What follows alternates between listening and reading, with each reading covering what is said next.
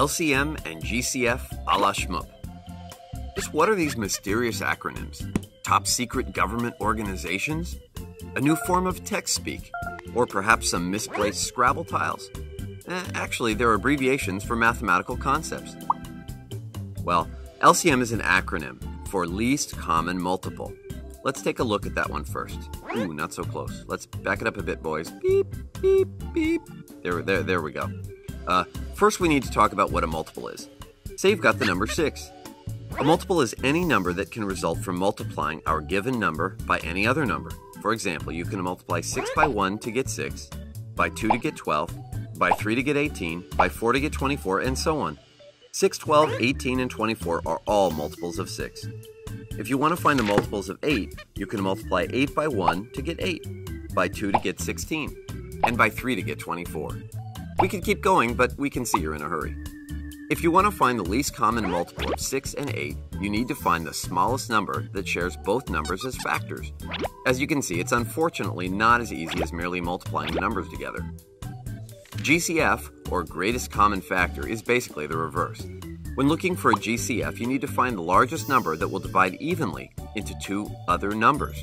Take the numbers 36 and 48. Okay, wise guy, put them back. Suppose you were given the numbers 36 and 48. What factors do they have in common? Well, both numbers are even, so 2 works. 3 is also a factor, as are 4 and 6. But the greatest common factor, the granddaddy of them all, is 12. A good way to find the GCF is to first use prime factorization.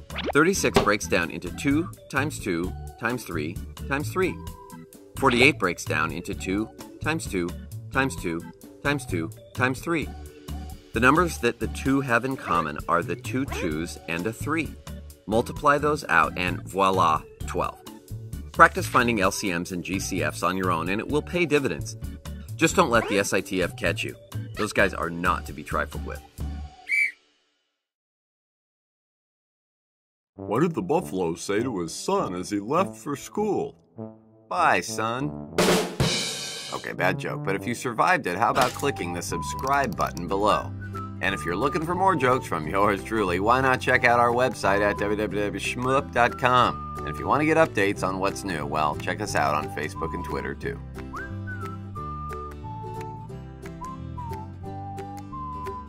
Please check our Facebook and Twitter pages.